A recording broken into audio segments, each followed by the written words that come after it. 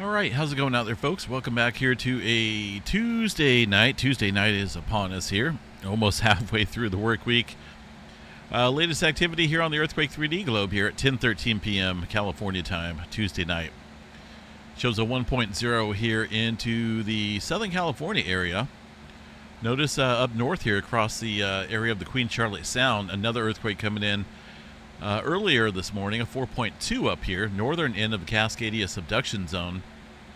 We're going to check that out here real quick. As we, let's open a separate window here.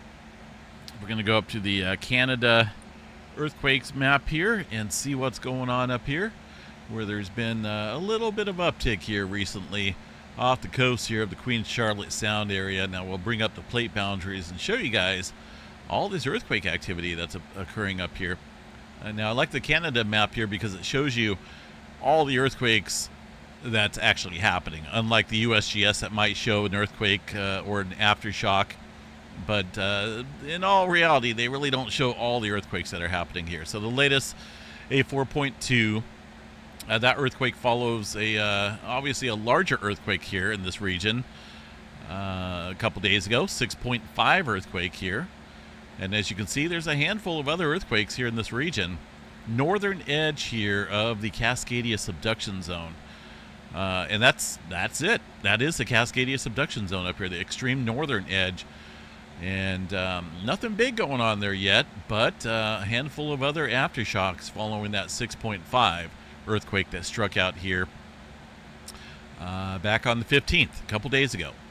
USGS only shown that 6.5 and a 4.7, but obviously we know there's a little bit more stirring up out there following that large earthquake. Pacific Northwest, relatively quiet. We got a swarm going on here across the southern end of the Gorda plate. A couple of threes coming in here earlier this afternoon, 3.2, a 3.0, and a 2-pointer out there. Now, kind of curious here. Let's see if we got anything on the tremor map here tonight. Might be somewhat elevated with this activity. Only 13 epicenters here.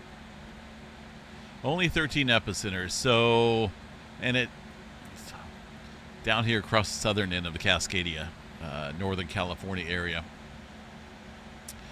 So for that, well, I mean, there's really not a whole lot of tremor activity, but some movement down here across the southern end of the plate boundary. It's been shifting around, it seems like, from the southern end to the northern end here, where we've seen that 6.5 here recently. And Southern California obviously gets in here on the mix as well on occasion. And more lately, definitely more lately here in the past 7-8 weeks or so, we've seen a broad scale of amount of earthquake activity here recently. Let's go ahead and take a look here at the 2.5 map and above. That aside from the movement up in Northern California, the majority of these quakes here from yesterday in terms of 2.5 and above. Below that magnitude, a handful of smaller quakes up around the Bay Area. Some movement around the Malibu area, and also a couple earthquakes here outside of Ontario. This is a Fontana earthquake swarm area that's seen a little bit of decent swarming here over the last couple weeks or so. As you can see, about 54 earthquakes here of various magnitudes underneath this area at variable depths there. And just kind of keep an eye on things, getting all these little periodic earthquakes here. Nothing big for now, but as always, you know, Southern California is under a lot of strain here, and just we're watching it. Definitely keep an eye on that. Some movement outside of Yellowstone National Park here. Not a whole lot. I am going to double check that. Not through the other site anymore. I'm just going to, I don't know, something tells me not to visit the other site there. I was getting a warning there on the Yellowstone overview that I used to show out here. Might just be a certificate error, who knows, but I'm just going to try something here. Anyway, a couple earthquakes here, as noted earlier this afternoon. Very small microquakes there across Yellowstone National Park. Really nothing big going on there for now. Out across the Texas area, where that 5-pointer struck here yesterday, right? That's where we've seen that 5-pointer, 5.1. Out in the oil fields, seeing a little bit of aftershock activity. Really nothing big today, just a little bit of uptick in terms of microquake movement across the oil fields there.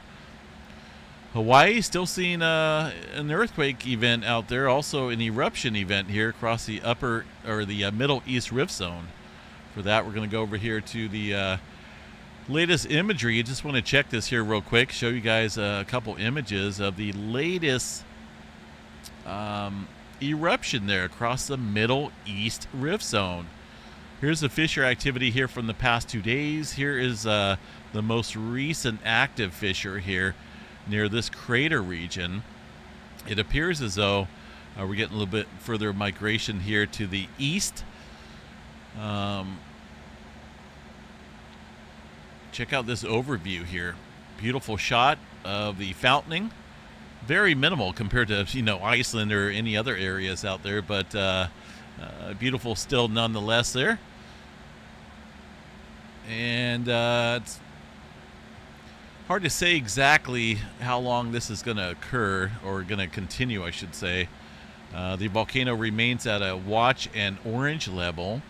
This update here was put out early this morning. Still looks like we're having a little bit of eruption out there.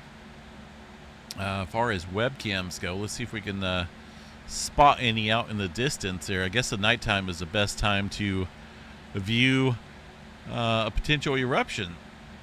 Looks a little cloudy out there. Well, that's a little foggy, it looks like. I don't see anything way out in the distance. Maybe that could be the moon. Hard to say. Lower East Rift Zone, nothing going on down there, but that's I think that's an older image. Yeah, that's got to be the moon out there. Beautiful. But I'm not seeing anything shown up here on any of these cameras that would indicate the continuance there of the eruption. So we'll have to check back tomorrow morning for that. Earthquake activity out here. Let's see, let's back out of here real quick for a little bit. It's mainly over here around where the eruption is happening, right in that area right here. As you can see on the map, they have it pretty much in a white color, I guess. Here's our most recent ongoing eruption event there. Earthquake activity, fairly minimal. Surprising. Not seeing a whole lot of pressurization here across the area in terms of earthquake activity. Be interesting again to see how long this continues and whether it just completely dies out here. Deformation data across the summit area starting to level out after our latest migration of magma from the summit off to the Middle East Rift Zone. That's a significant amount. So we'll continue to watch that and report back on anything that changes out there. Just a little bit of earthquake activity, although it's died down significantly out there in the last 12 hours. New Zealand, in between in between this X marks the spot and the X marks the spot down south here, really haven't seen anything that is of noteworthy value down here for now. Just some threes stirring up across the plate boundary. Nothing major, but they've been consistent here in the 3 magnitude range up and down the North and South Island area. Still expecting some movement, though, on the larger side of things here soon. A couple earthquakes here across the Java Trench. Magnitude 5 earthquake there. Also Taiwan getting a handful of earthquakes. The Kurokam-Chatka Trench up here. Japan northward. A couple 4s stirring up out there. Really nothing major going on for now. Middle America Trench and South America area all fairly normal. They're always seeing earthquake activity out there. That's a given.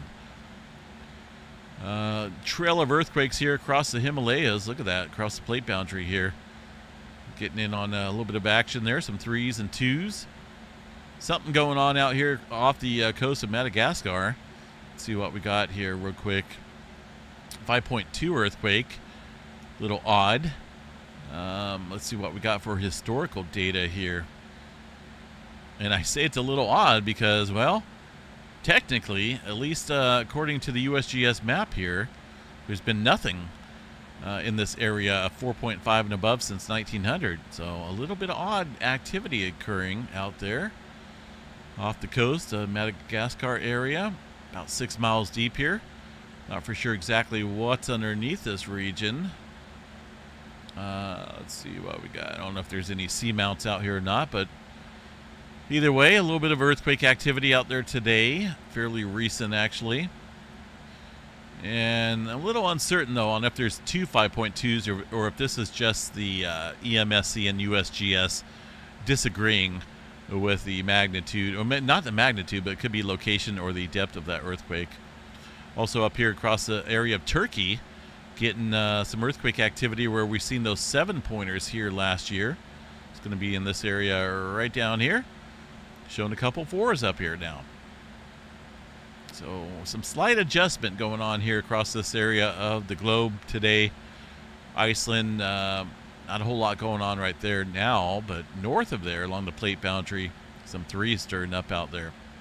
The Atlantic Ocean, 4.9 in the mid-Atlantic ridge area. So we'll kind of keep an eye on things, see how it plays out. Getting a little bit of data blackout right now from the sun being eclipsed. That's why we get this blackout here every 24 hours. So data-wise, still getting bombarded here with the protons, mainly affecting the polar regions here, north and south here, obviously.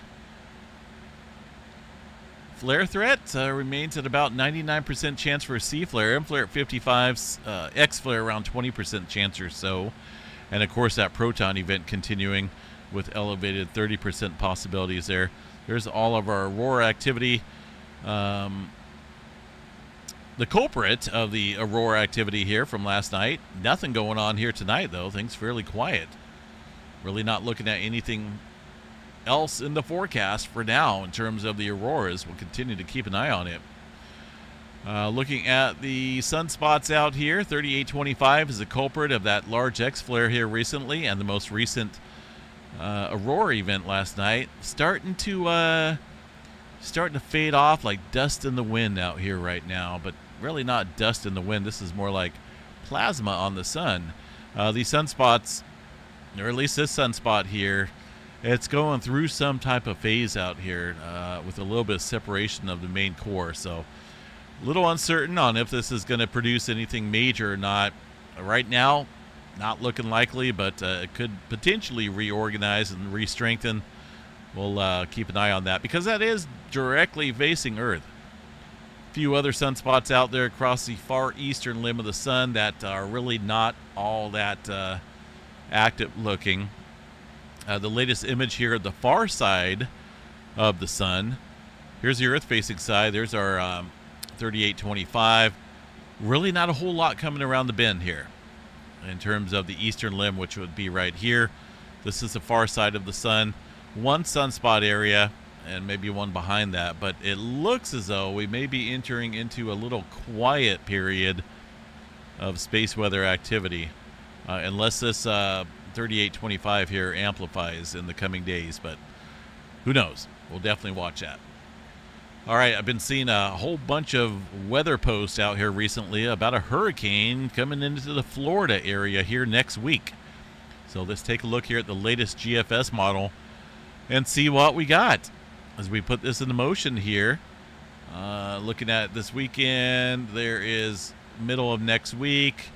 And the GFS model definitely hinting at some type of tropical development. Not super strong, but any type of hurricane out there across Florida would create a little bit of havoc right now.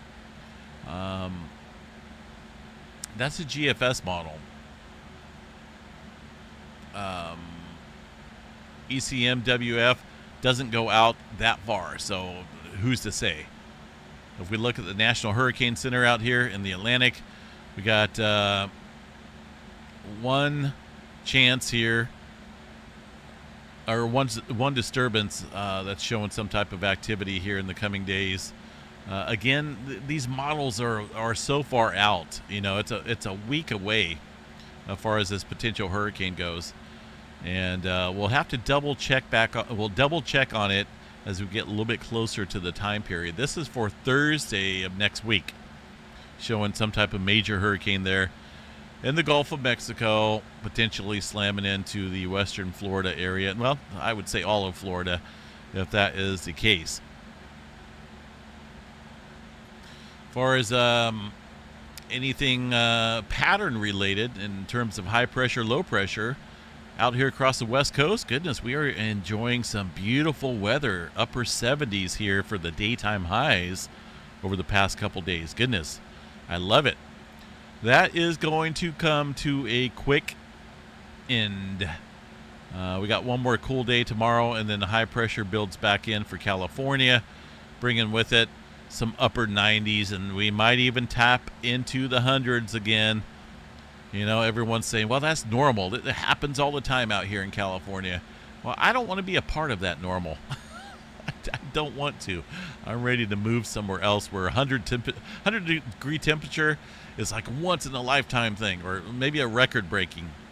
Here we get 110 degrees for 3 months at a time out of the year. And that's in Northern California. That's not Death Valley. That's in Northern California, the Sacramento Valley. October, September, the remainder of September looks fairly hot and persistently hot out here across the majority of the country.